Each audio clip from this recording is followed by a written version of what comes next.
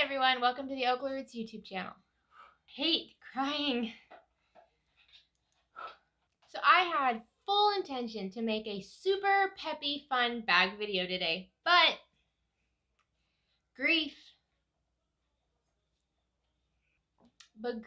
has struck my home.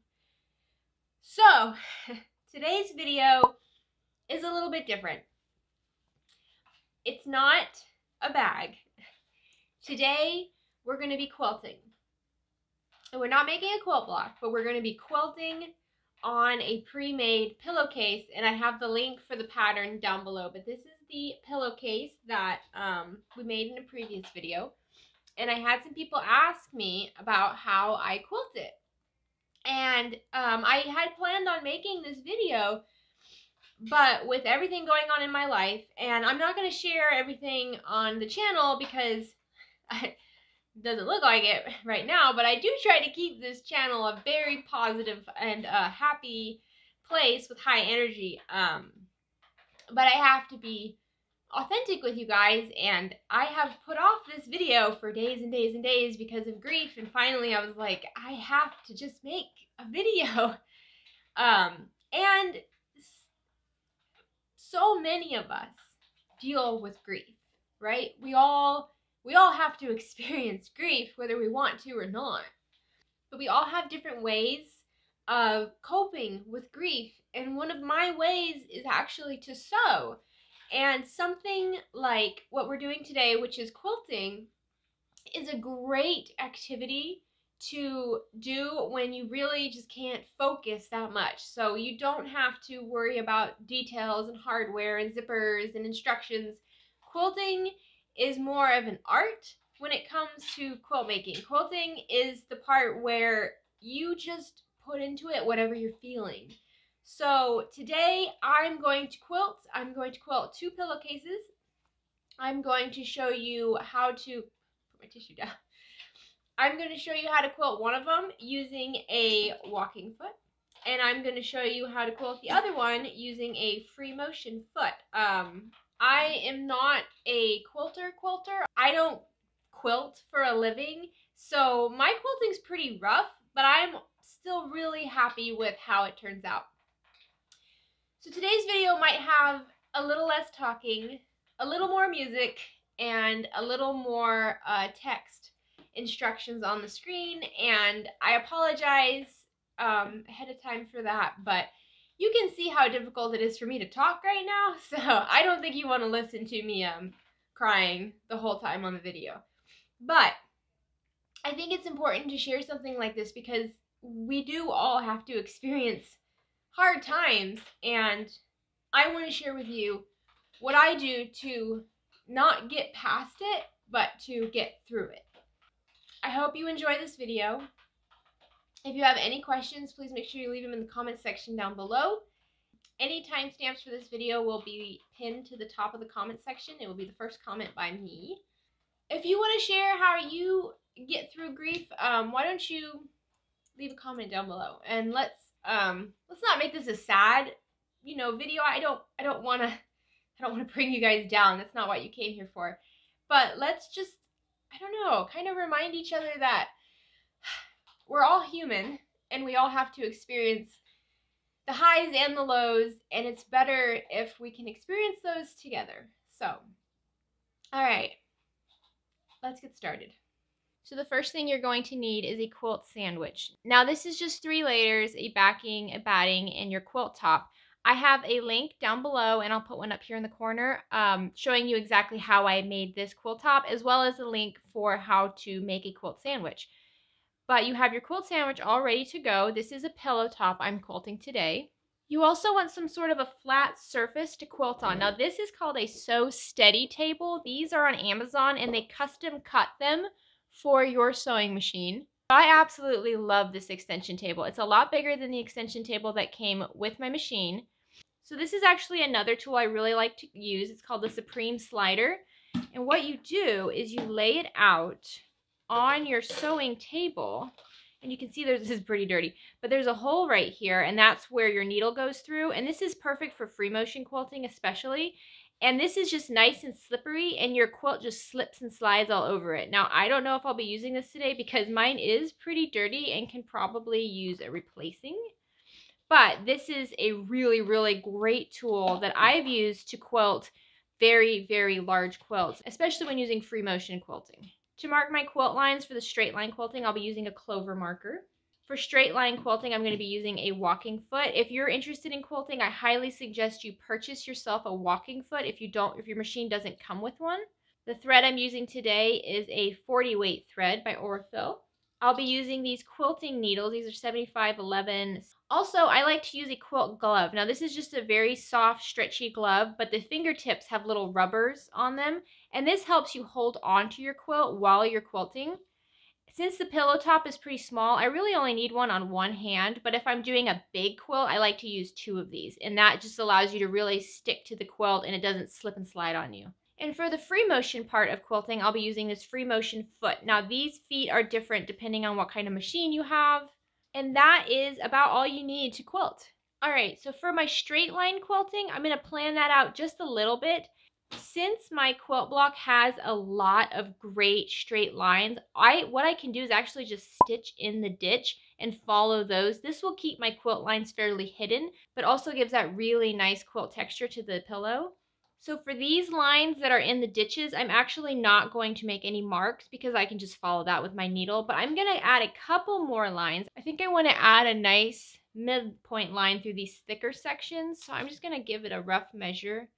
It's about 3 inches, so I'm going to go 1.5 inches in. And I'm just going to line it up with one of my seams. And with a marker, you just kind of run it along, give it some pressure, just like that. I'll do the same with the other side. So then I'll go and do the same with the other side.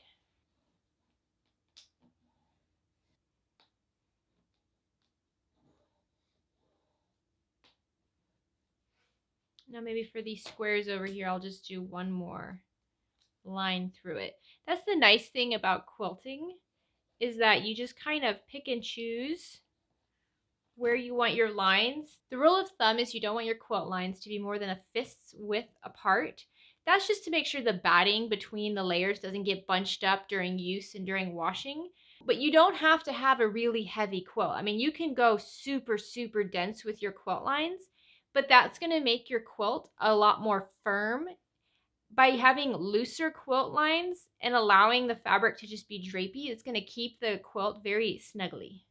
All right, so that's really all I'm doing for my straight line quilting. You can see the indentation from the lines. They're not hard to see at the machine.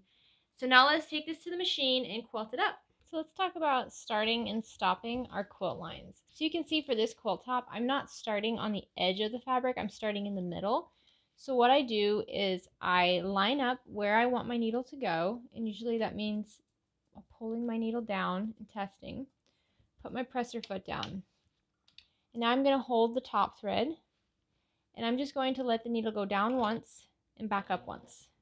Now lift up my presser foot and just kind of tug on that top thread. I like to have tweezers nearby. What I'm trying to do is pull that bobbin thread out to the top. This is going to make tying these off in the end much easier. So now I have both my bobbin thread and my top thread on top of my quilt. And then I just continue sewing.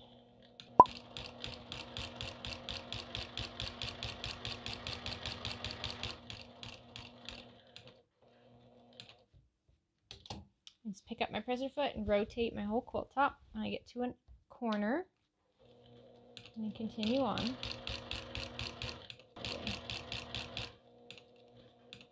So now I can rotate the whole thing to go down my marked line.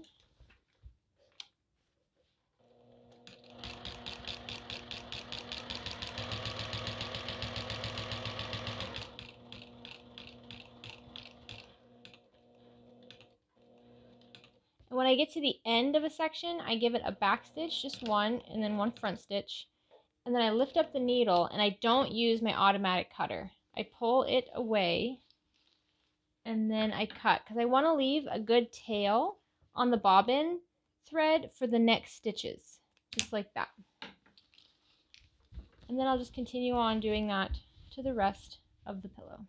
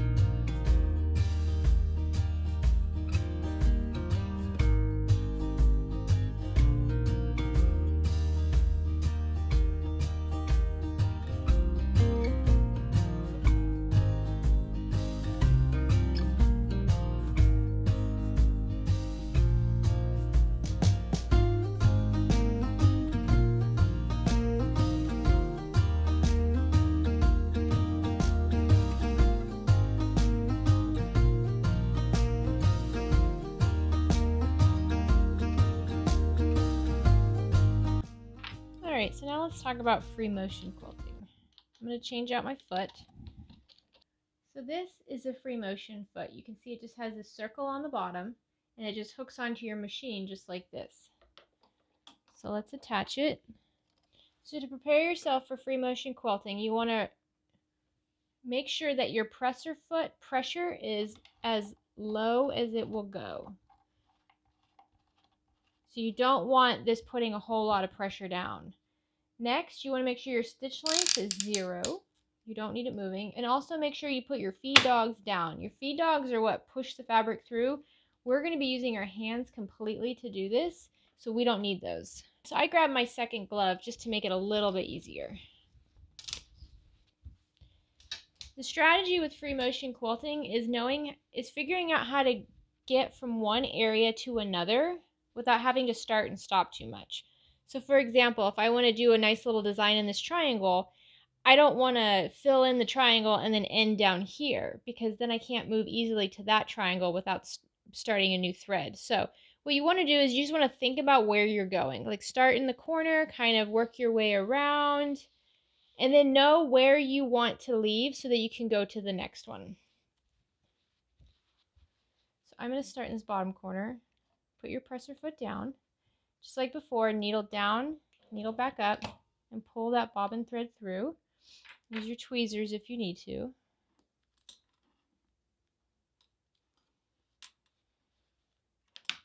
Alright, and then I just go nice and slow. I put it on one of the slower settings. Take out any pins you might have in the section you're going to work on. Just in case you get carried away, you don't want to accidentally hit one of those. And then just nice and slow, move your fabric around. It can be really difficult to get the even stitches. I know I have a problem with that all the time. But just practice. I just make little swirlies everywhere.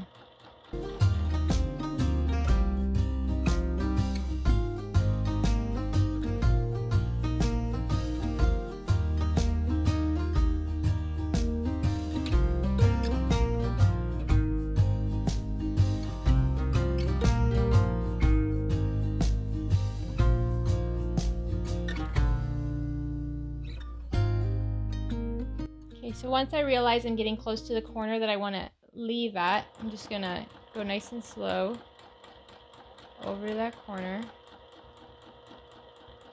And I think I am just going to go to the middle of this white strip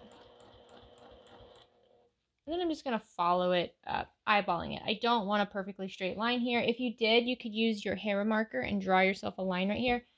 Kind of like a more messy look, so I'm just going to go all the way up.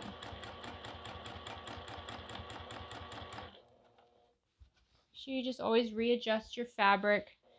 If you feel the fabric and the needle kind of getting away from you, just stop. Stop, relax your shoulders, and then get back at it. Like that. And I think I'll go down this side and then work on this left side triangle.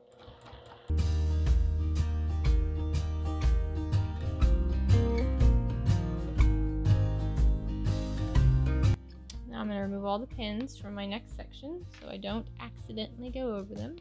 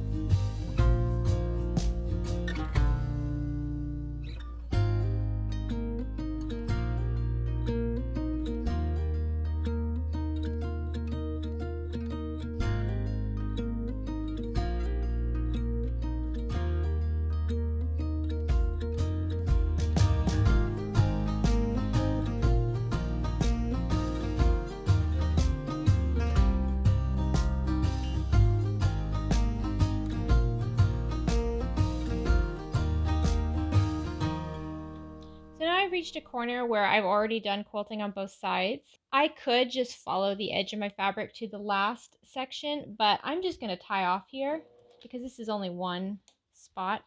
So just like before, clip everything. I'm going to go back to my last triangle. I'm going to quilt inside of here.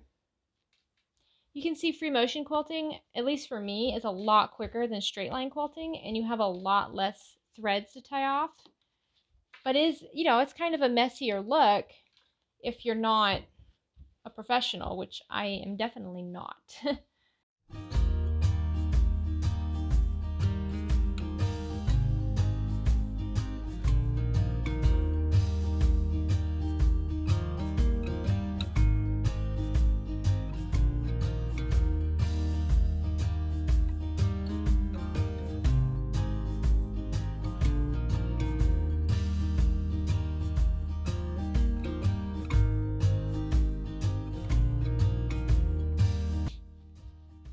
And just to give this a final look, I'm just going to do kind of a messy line all the way around the frame.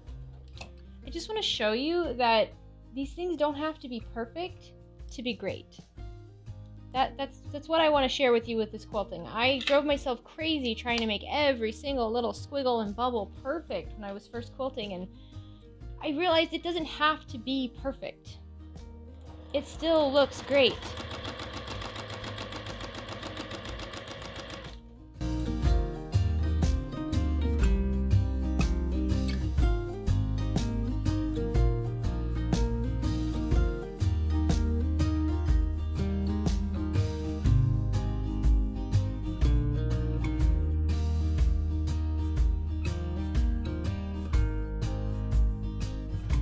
Alright, so grab the ends where you started your stitching. You should have the bobbin and the top thread, and go ahead and just tie those in a knot.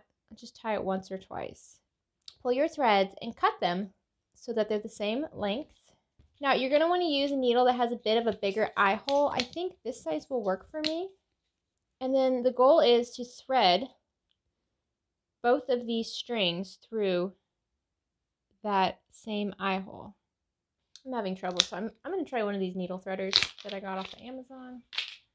Stick that through the opening. Stick both of your thread through that hole. Here we go. And all you want to do is just kind of bury this thread. So put your needle into the quilt top only through the top layer or the bottom layer, whichever area you're working on, the front or the back. And just slide the needle in between the layers and then poke it out another end and pull through. And now your knot should be buried in there. Go ahead and trim off this thread. Now, for the areas where I only have one thread, I only have the top thread, what I'm going to do is I'm going to thread that top thread through my needle, and I'm just going to poke it to the bottom. Just like that. Now, this might be hard to see since it's the same colors. But now I have my top and bobbin thread, and I'm going to do the same thing that I did previously. I'm going to tie them in a knot once or twice, and then I'm going to use the super cool needle threader. I'll have links for this down below because this actually worked really well. And then I'm just going to bury my knot by inserting my needle, again, just between the layers. It's not going through the front, and pulling out the thread. And then just trim, and there you go. And that's how you're going to bury all of your thread in your knots. All right, so thank you so much for sewing along. I hope that if you had any questions about free motion quilting or straight line quilting, I hope that this helped clear them up. I really appreciate you being here with me today. I promise the rest of the videos are super peppy, super excited, but the Oak Ridge channel is a huge part of my life, and what I'm going through right now is also a huge part of my life, and I just want you guys to know that grief is okay. You don't have to try to not feel pain or not feel sad.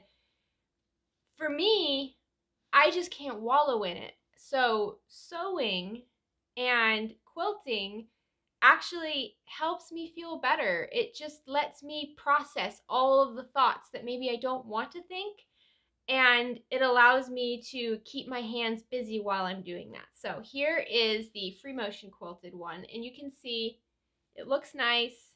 I'm very happy with it. It's going to look lovely on my bed. If you want to see how to finish up this pillow, check the link down below. The tutorial for the quilt blocks and the finished pillow is down there.